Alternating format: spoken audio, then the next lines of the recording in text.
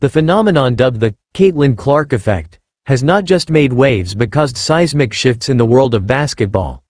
Concrete evidence now exists in the form of staggering viewership numbers. The clash between the Iowa Hawkeyes and the South Carolina Gamecocks in the Women's National Championship served as the stage for this spectacle. Although the Hawkeyes ultimately succumbed to the Gamecocks, their star guard Caitlin Clark illuminated the court with a scintillating performance. From a blistering 18-point first quarter to a 30-point spectacle throughout the game, Clark showcased her prowess to a captivated audience across America. In a historic moment, the game captured the attention of a record-breaking 18.9 million viewers, making it the most-watched women's basketball game in history. Notably, this figure surpassed the viewership of the men's national title game by over 4 million, underlining the burgeoning popularity of women's basketball.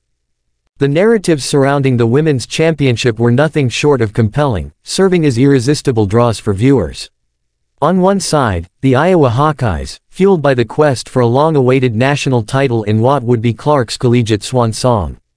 On the other, the South Carolina Gamecocks, boasting an impeccable 37-0 record, pursued the elusive perfect season, a feat they ultimately achieved. The ascent of women's basketball to unprecedented heights is evident, with networks reaping the benefits of burgeoning ratings. With each passing year, the talent pool deepens, the storylines intensify, and the overall product continues to evolve, promising an upward trajectory for the sport.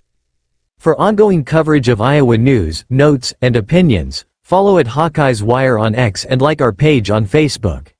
Stay updated with Riley on X. @RileyDonald7. This story was originally featured on Hawkeyes Wire.